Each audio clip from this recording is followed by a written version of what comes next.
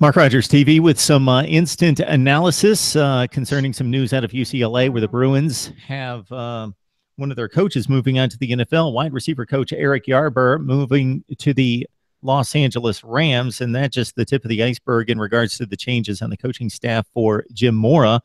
We bring in Tony Siracusa from Last Word on Sports to help us break down the upheaval in Westwood. Tony.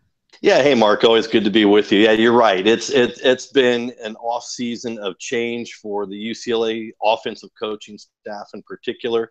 Of course, offensive coordinator Kennedy Palomalu was dismissed after just one season in Westwood, and quarterbacks and running backs coach Marcus Tuiasosopo left because there wasn't going to be a place for him anymore on the staff. And then Adrian Clem, the offensive line coach, was fired about 2 weeks ago, which it's kind of hard to believe he lasted as long as he did. He had NCAA sanctions against him, a 2-year show cause tag on him, plus the offensive line was terrible last year.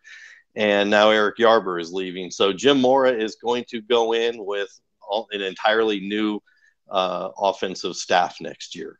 Yeah, so when you come off a 2-7 season within the conference, coaching changes are probably going to be forthcoming. So no big surprise there. But just this level of change is just completely tearing up the staff, almost top to bottom.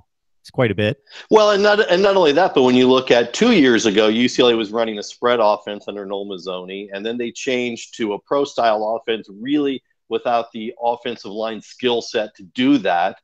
And now you're looking at a complete change in the coaching staff as well. So the only thing consistent about UCLA football right now is the inconsistency.